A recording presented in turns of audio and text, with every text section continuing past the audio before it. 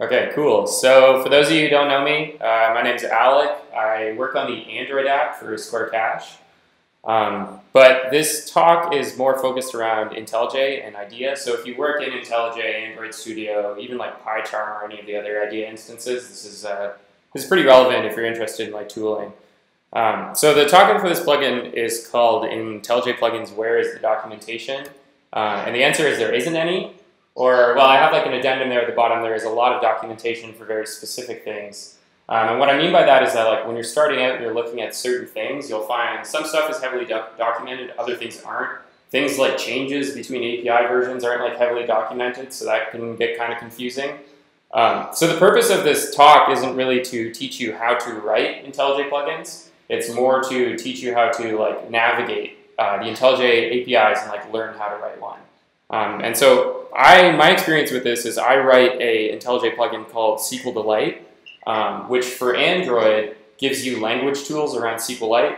In Android, you use SQLite usually as your backend, but typically what you do is you like write them in strings. So what SQLite does is it adds like syntax highlighting, autocomplete, those kind of things to SQLite. So writing that has been like a challenging experience where I sort of had to navigate these APIs on my own, and so I'm hoping I can like teach some of those things that I learned along the way to you guys. And really what I'm going to be going over is like the underlying architecture for IntelliJ. And where that really starts is with a Java file, like an IO file. And the first thing IntelliJ is going to do is get one of these files and then convert it to its own type called virtual file. And so really like all IntelliJ is doing, or for the most part what IntelliJ is doing, is it's like this really complicated file browser. And the files that IntelliJ are dealing with are these virtual files. And so it's going to be doing this automatically, converting IO files to virtual files. But if you wanted to do it manually, if you wanted to get a virtual file from an IO file, you can use this line of code, local file system, get instance, find file by IO file. You're really not going to have to do this very often. Usually you're actually going to get the virtual file passed to you. But for most of like the actual things that I'll be going over, I'll show you how you can get it through code if you need to. But yeah, so virtual files, they're IntelliJ's representation of a file. There's one for every file, and really the reason that they exist is to sort of give you more information, like contextual information about a file that you wouldn't usually get from the IO file. So like, for instance, a file when it gets deleted is no longer like on the system, but a virtual file will persist after it's been deleted. And that's because you might like have references to it in your code. And so typically before you start acting on a virtual file, you'll call isValid to see if you can actually do things with it. And then there's these two other like sort of auxiliary classes, virtual file listener, virtual file manager. And what they do is they give you more like helpers, and specifically for the file listener, they give you these like lifecycle callbacks for a virtual file. So you can tell when a file has been like renamed or a file has been moved. And sometimes these things are relevant if like in your plugin you care about the name of a file, or you care when a file has been moved, like getting an actual callback events for that, it comes in handy. So yeah, so this is IntelliJ's like top level architecture of a file, is a virtual file. And then one level deeper from that is actually going to be a document. You can get a document in two ways. Well, I guess it's the same way, they just do two slightly different things. The first one, get cached document, and then the second, get document.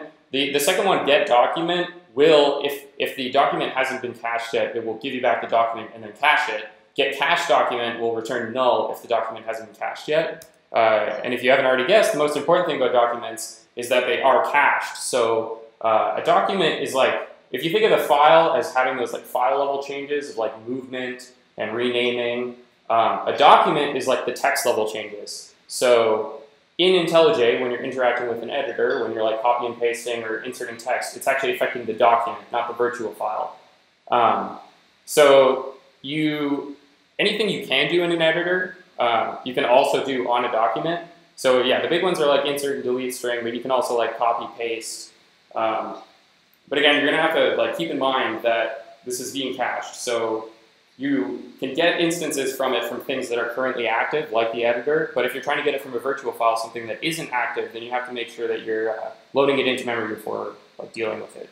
And then similar to virtual file, there's a document listener here. And so these are like the three layers of a file that IntelliJ has. Specifically the two on the right, the virtual file and the document. The one on the left, the IO file, you shouldn't really be interacting with. And actually, it goes a step further than that, because Virtual file, you're not making text level changes on, but document, you should be making text level changes on, but you can also make changes to the IO file. But it's really important to remember that you should never do that. You should only be making changes to the document, not to the IO file. And the reason for that is that when you make changes to the document, they aren't yet on disk. IntelliJ has like its own internal syncing mechanisms that when you make changes to the document, every once in a while they will get synced back to the disk. But if the file has also changed on disk, then you'll get these like concurrency issues, and they'll present themselves to the user saying like, hey, you changed this in IntelliJ, but also it changed on disk. Which one do you want to take? And so like if you're writing a tool, you don't want to be the one introducing those bugs. Typically it'll be, if you're editing a file from like the command line, right, then you might see those pop-ups come up in IntelliJ. But if you're writing a tool, you don't want to produce those pop-ups inside the actual plugin. So you really only want to be making changes to the virtual file in the document. So yeah, this is sort of the file level of IntelliJ, but there's a more important level that you're actually going to be interacting with. Right, that's if you want to go backwards, you can go from document to virtual file. But yeah, so there's this more important level to IntelliJ, which is the actual syntax tree. So if you're familiar with abstract syntax trees, like this is going to be like very similar to what you've experienced before. You just have like rule and terminal nodes. So something like a Java class, right, is going to be a rule, whereas like a identifier or tokens, like a semicolon, right, is going to be a terminal node. And so you're typically, if you want to be doing like these language level things, then you're going to be interacting with like the actual AST node. All of the traversal through the AST, the syntax tree, is done at runtime, this find child by type. So say if you're in a class and you only care about doing something on the methods, then you're going to be calling this function find child by type, and you're going to be iterating over the methods there. But since it's done at runtime, like you can run into these like class casting exceptions. So you kind of have to be conscious of that. So there's this AST node, and then there's one other layer, which is PSI. And PSI is the most important part of IntelliJ, and there's a bunch of different ways you can get to it. If you're going from a virtual file, then you can use this PSI manager. If you're going from a document, you can use, I believe it's PSI document manager.get instance. And then you'll notice as well there's these like get cached version. So it's similar where a PSI file is going to be cached just like a document. And then the final way you can get to it is from an AST node. And that's just going to be calling get PSI. Now what I mentioned before too, right, is that all of this abstract syntax tree and like navigation is runtime. It's the same for PSI, unfortunately. So you can see in that second line there, the first one is just going to return a generic PSI element. The second one is you're telling it like, oh, this is a PSI field and I want that type back. Oh, another thing to mention here, I'll bring up now because it comes up a bit more later. I'm using Kotlin syntax for most of this. If you're familiar with Java, then it'll be very readable to you. If you have any questions, feel free to ask. But yeah, like in this case, you're just like, that's essentially PSI field.class in Java. So you're just saying, give me a PSI back and then cast it as PSI field for me. So again, like this is going to throw runtime exceptions if the actual type for that AST node isn't a field, like if you called it on a method or something. So what is PSI? Well, PSI stands for Program Structure Interface, and it has a one-to-one mapping with AST nodes. AST nodes are sort of responsible for creating the program structure interface. And it's the contextual part of IntelliJ. So like the real strength of working in IntelliJ, if you were just working with like the AST, then you'd have to do all this navigation on your own. But PSI sort of has knowledge about the rest of the language and the rest of the language that like the rest of the code that you're actually working with. So something like resolving a field, right? If you have like an object and you do like object.field, in IntelliJ you can command click on the field and it'll bring you to the source, right? It'll bring you to where the field was actually declared. And that's a method on PSI elements, which is just called resolve. So like you call resolve on any PSI element and it will return to you the PSI element that is the source. And just that one function powers like a lot of different features in IntelliJ. Things like autocomplete. Refactoring is a big one because all you have to do when you're refactoring is if you change the name of one element, you find every other PSI element that references it, that resolves to it, and then you also change the name of that one. So it powers a bunch of features just knowing what that PSI element resolves to, knowing like the contextual things around it. Yeah, so it maps one-to-one with AST nodes. One other thing I want to mention here, this PSI tree util. So I've been mentioning that like you're doing all this traversal at runtime. The PSI tree util is essentially this one giant helper class that makes it a lot easier. So it has methods like find child by type, which will return null if there's no child of that type. So like in the example I had before, if you have a class PSI element and you want just the methods, you can call like PSI class, the instance of that, find child by type PSI method. And it'll return a list of all the PSI methods that belong to that class. So it makes the traversal a lot easier, rather than just like calling get children and iterating them over yourself. Now, like with AST nodes, right, they had those terminal nodes. PSI elements similarly will have these things called leaf elements, which behave exactly the same as PSI elements, really. It's just another part of the traversal. So I talked a bit about how the file level was being created down to the document. But the AST node and the PSI element are sort of part of their own little like creation mechanism that's called the parser definition. And unless you're writing a language plugin, so unless you're making a plugin that is providing language level features like syntax highlighting, then you're not going to have to worry about this. But the default ones, so like Java and XML, have them already written for you. And because they're open source, you can interface with them and actually like include yourself in what's going on there. And essentially what the parser definition is responsible for is like taking a parse stream, taking a buffer, and turning it into these classes. That's really all it does. And you have to supply these two classes to it. One's called the lexer, and one is called the parser. And what happens there is the text goes into the lexer, and it gets turned into tokens. And the tokens get passed to the parser, and it outputs the AST tree. So that's like, those are the first big step. Essentially, you get the text passed to you, turns into tokens, and then the parser turns it into the AST tree. And then the final thing that the parser definition is going to do is take an AST node and actually turn it into a PSI element. Which you might think is kind of weird because it's like, okay, well, I just had these tokens and turned it into the syntax tree. Like, why am I then turning it into a PSI element? If they're one-to-one and they're both like these tree traversal things, like what's the difference between them? The big difference really is that contextual thing I was talking about. So where the PSI element will like resolve fields for you and perform refactoring and autocomplete and things like that for you, the AST, those nodes are actually going to be doing like the language level things. So a good example is actually a formatter. With a formatter, all you care about are like the actual AST nodes. So something like methods, right? You might want to say like two methods need to have exactly one new line between them. That doesn't need to know about all the contextual like PSI stuff. What it does need to know is it needs to know like this node has type method. And those kind of things are present on the AST node, where a PSI element, like the class type sort of says what it is, and then it will resolve, autocomplete, all of those other things. So yeah, this parser definition is what's responsible for taking in text and then shooting at the actual syntax tree. So yeah, this is like this little diagram. It's the model that IntelliJ is using to create its own representations of the language as well as your files. And when you're writing a plugin, this is what you're going to be interacting with. Most often, it's going to be like those PSI elements. You'll have like a PSI element given to you, and then you'll have to like say back, well, this resolves to this, or like these are the possible solutions for what's currently typed there. Yeah, the PSI element is really what you're going to be working with most often. Other than that, it might be like virtual files again if like things are changing. But there's this other level that I wanted to talk about, which is like the actual application. So the application itself, you might care about like specific callbacks, for example, or like state about IntelliJ. And there's also different levels to the application. So at the top, there is the application itself. You can think about this as like IntelliJ actually in the doc. That's going to be one application. And like that maps to a single object. And you can get that object by calling application-manager.getApplication. And this object really does two main things. The first one is store all of that state, like I mentioned before. So like, is read access allowed?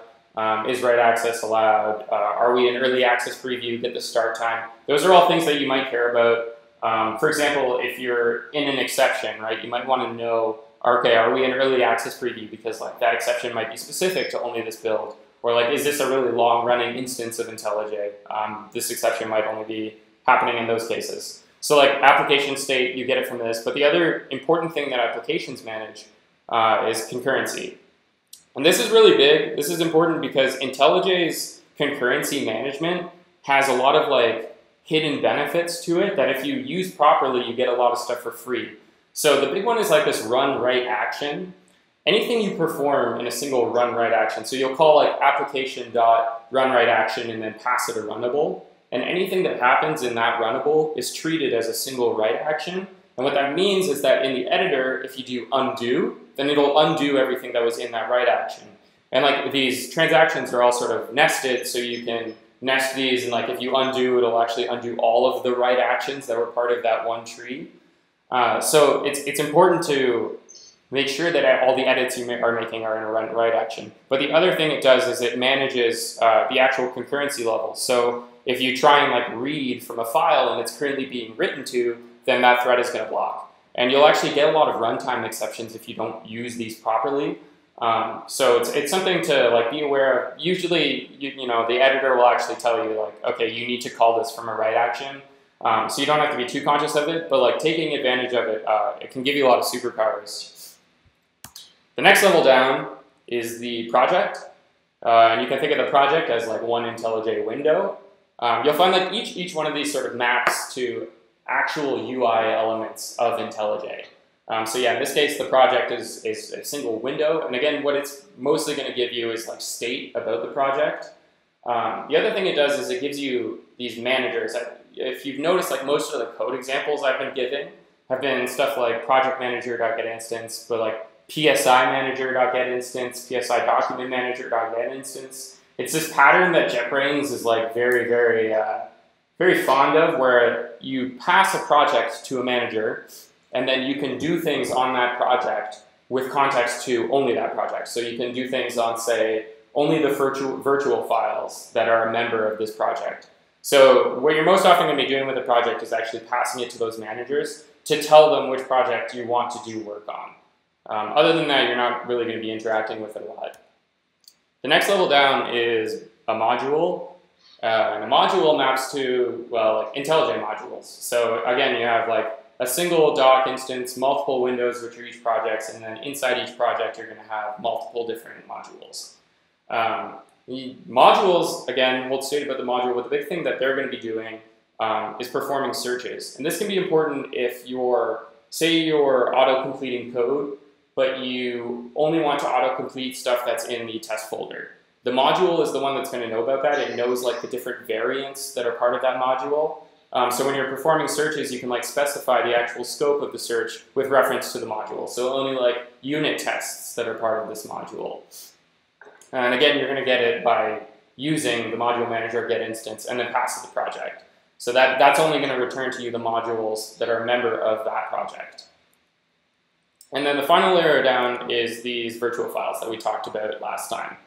And to get virtual files for something, you can do it one of two ways. You can iterate the content for a single module, or you can iterate the content for a single project. You're probably not going to have to do this too much. Usually, like a virtual file will be passed to you, and then you'll start like doing work on it. But in the case that you actually do want to iterate everything for like a single module, a single project, this is how you do it. So yeah, these are the different layers of an actual IntelliJ project application module. But one thing that's important about these is that these are also going to be essentially your lifecycle parts of the working with IntelliJ. So like the application will have its own lifecycle, the project will have its own lifecycle, and those are all important because they can be the entry points into your actual code.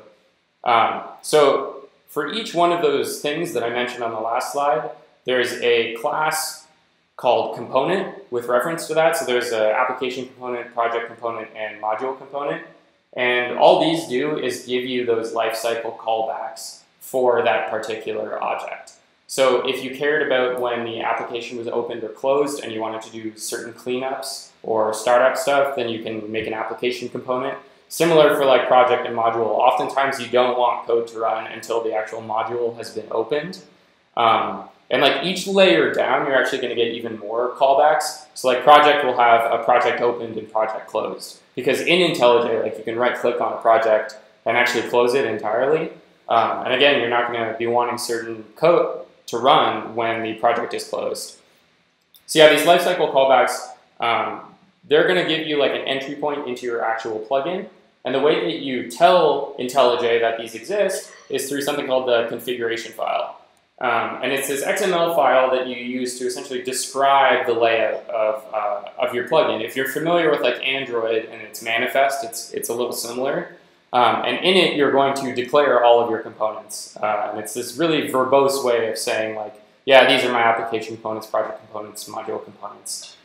Essentially, all your configuration file is that like idea plugin at the top, and then you list a bunch of stuff afterwards. And it's used for things other than the components. It's also going to be getting used to describe the plugin itself. So things like the name, what versions of IntelliJ it's applicable for.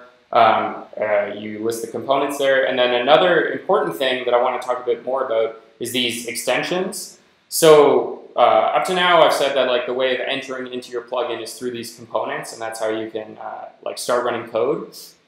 The other big one that you'll have to be using is these extension points. And what they are is specifying specific services that are going to run in certain situations.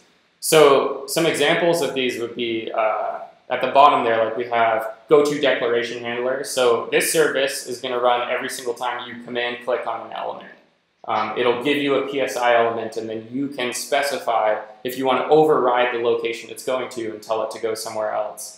Post-startup activity is going to give you a callback for when startup has completed. And that's a little bit different, like indexing, for example, will postpone the callback in post-startup activity. So it's a way of saying, like, once everything has finished initializing, then that will get a callback. Error handler is a way of registering your own exception reporting.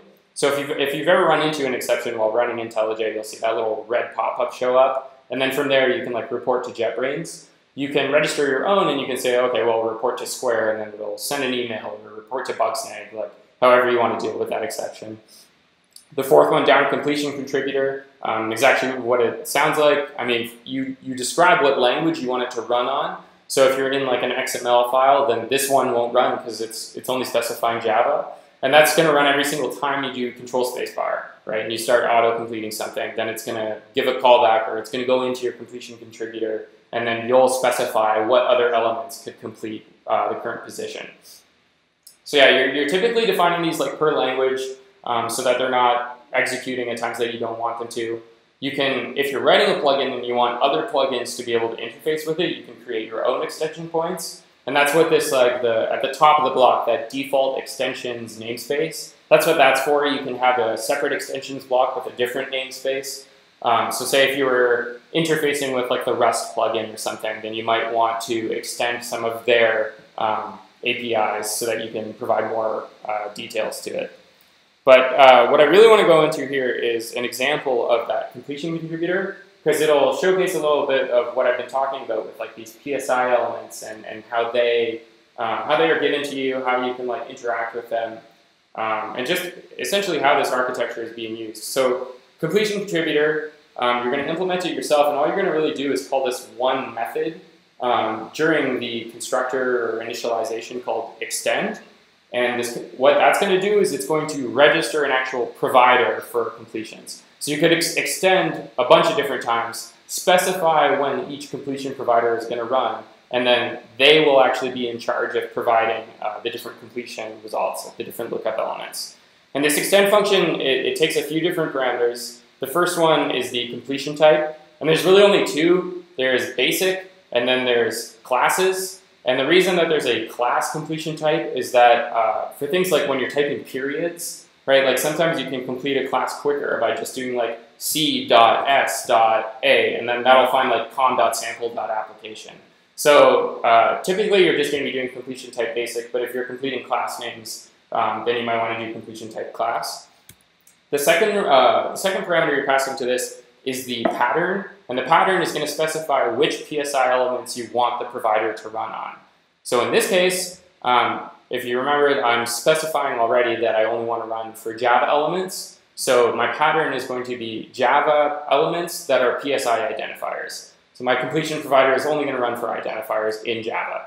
And then the third thing you pass to it is the actual completion provider. And the completion provider, again, all it's going to do is actually add the completions to the result set.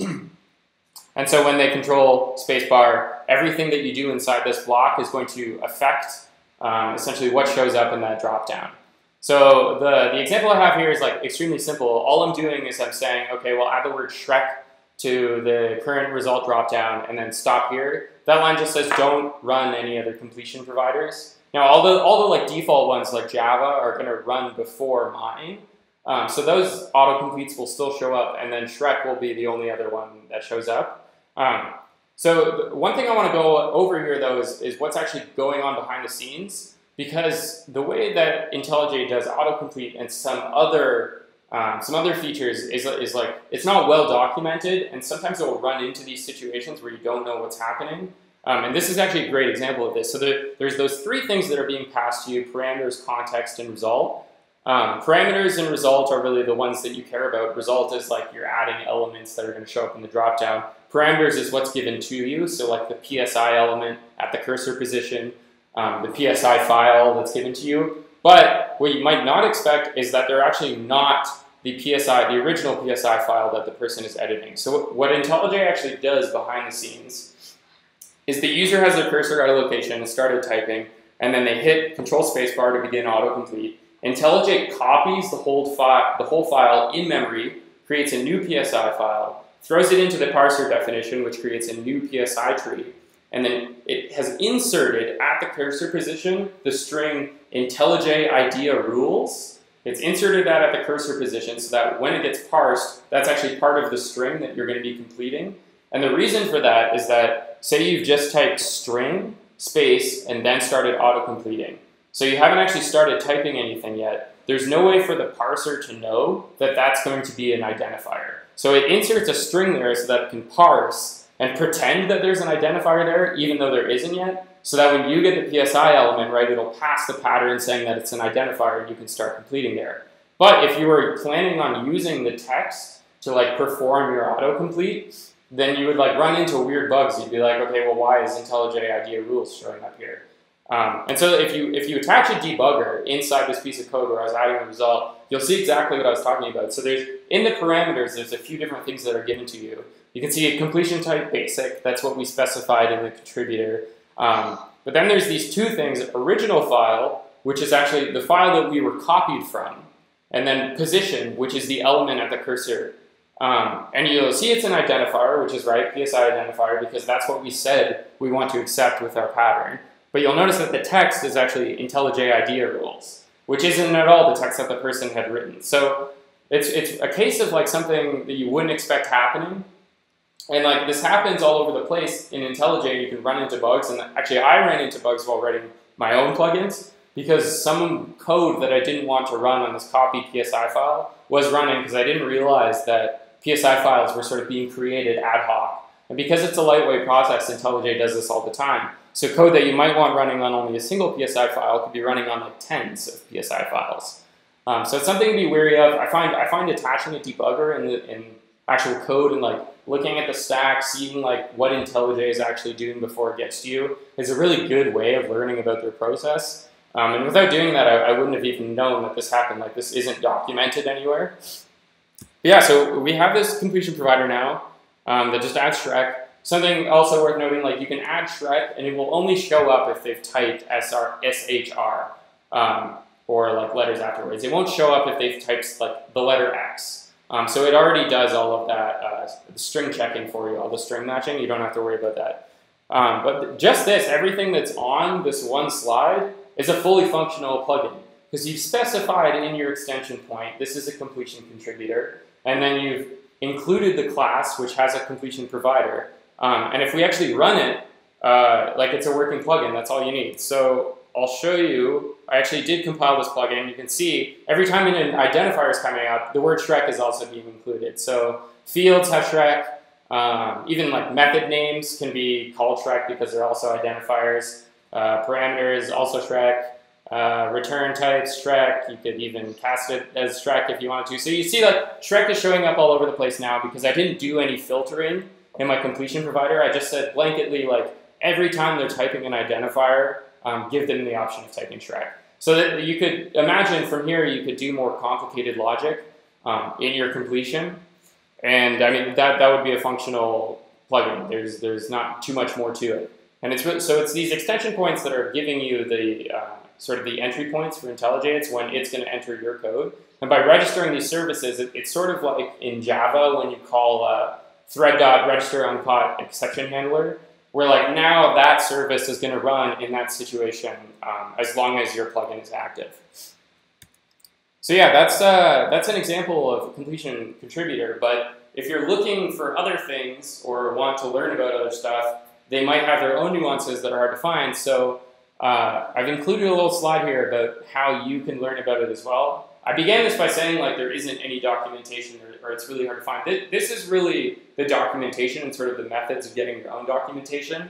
The first point there is actually the one I've found really, really useful. If you notice all my code examples, or most of them, sort of followed this pattern where you say like thing you care about manager.getInstance. So a really good way of like going around is like you can type something like contribution manager and then try and autocomplete it. And you'll see all of the different APIs that are already in IntelliJ. And you can like go in there, look at all the code, and learn a whole lot about how IntelliJ is actually, how it's running. Open source is huge. All of these plugins, and especially the JetBrains ones, they're all open source and they're so verbose, they have so much to them that pretty much anything you're doing, there will be a similar example in a plugin that already exists. So the examples I have there, Kotlin, Go, Rust, those are all written by JetBrains, so you can expect that they're going to be doing things like the right way. Looking in their plugin XML file, that configuration file, is a really great way to start because they have sort of descriptive names of all of their services. So if you cared about something like the compiler, some sort of service around the compiler, then you could go into their plugin XML file, search for compiler, and see which services they have that change how the compiler functions.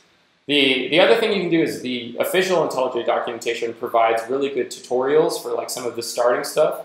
So actually the completion contributor, they give a basic example. Same with like resolving references, the formatter, which I talked about earlier, they have a great example on that. So they do a pretty good job. The JetBrains community forums I find is one of the most helpful ones because the JetBrains staff is really active in responding to your questions. So if you don't find any documentation on the thing you're interested in, you can contact those people by just going to the community forums and asking there.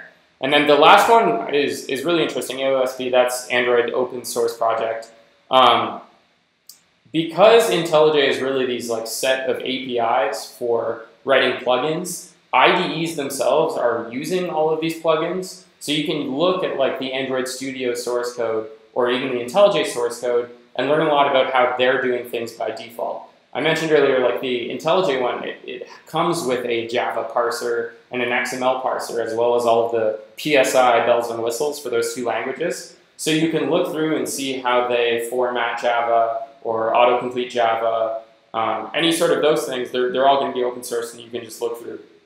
So this is really how you're going to find documentation. Now, there's one thing I do want to mention, which is a slight warning that because all of these plugins have so much power, it's actually possible for there to be like malicious plugins. And I encountered this because Android Studio because it's a fork of IntelliJ, they've written their own code for some things, and specifically for the error handler, which I mentioned before, they rewrote the error handler in Android Studio such that it always ignores whatever error handler you register and always reports to Google. And this took like a really long time to debug because I found in vanilla IntelliJ, my error handler was getting registered, but in Android Studio, it wasn't. And it was this like discrepancy in behavior that I didn't understand. I thought it was something I was doing, but it was actually because they had forked it and rewritten all this stuff. It was code that they had made, that they had like rewritten, that ignored our error handler. So like it is possible for other plugins to change IntelliJ behavior as well as other IDEs. So it's something to like be wary of if you're experiencing like weird behavior in specific situations, like if a certain plugin is installed, then that could be a reason. So yeah, I just wanted to end this with like a brief interaction that happened on Twitter that I think really highlights what this presentation is about. So this guy, he tweeted at IntelliJ and Dimitri, the tech lead at JetBrains, about how about a Udacity course on plugin development? I would love to extend my plugin more. I've seen usages, SQLite, IntelliJ, and docs, but I can't figure out what I need and don't, how to create minimal product and expand. And Dimitri responded, expand is the tricky part. Everyone needs entirely different guidance depending on the kind of plugin they're working on. And this is really the tricky thing in trying to present or speak about this topic, is that everyone is going to be trying to do completely different things in IntelliJ. And so the important thing to try and learn before going into it is those like foundational pieces, like virtual files and PSI elements. But beyond that, they're not really going to figure out, there's not going to be like one right answer that you'll find on the internet or through documentation. You sort of have to explore around and like do some guesswork in an attempt to do the right thing. And like, again, going to the JetBrains forums, asking these kind of people is a really great way to figure it out. But most of the time, it's really a learning experience of like going through this whole thing and figuring it out for yourself.